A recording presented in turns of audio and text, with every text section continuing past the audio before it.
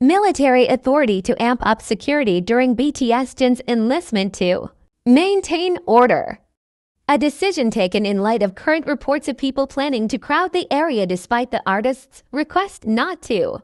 According to local media reports, military authorities are going the extra mile to ensure safety for all during BTS Jin's arrival at the training center, marking the start of enlistment. They have joined hands with the local fire department, police, and all other relevant regional government offices to increase security in case of an unpleasant incident or an emergency. After his enlistment date was revealed to the public, Jin went on Weverse to request everyone to refrain from coming to the training center, keeping people's safety and privacy in mind.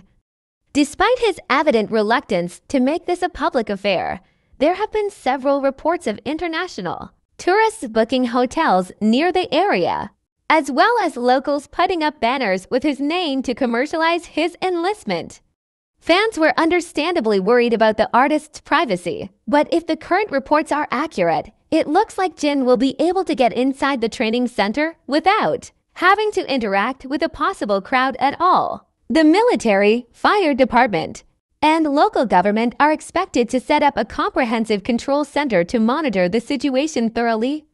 There will also be on-site ambulances for emergencies. Apart from Jin's personal Weverse post, Bygit Music also put out an official announcement stating that there would be no official event on the day of Jin's recruitment and asked fans to respect the privacy of the people attending the entrance ceremony. Fans on social media have also been very proactive in warning each other to refrain from crowding the place against the artist's wishes. Thank you for watching, and subscribe this channel to get more new BTS updates.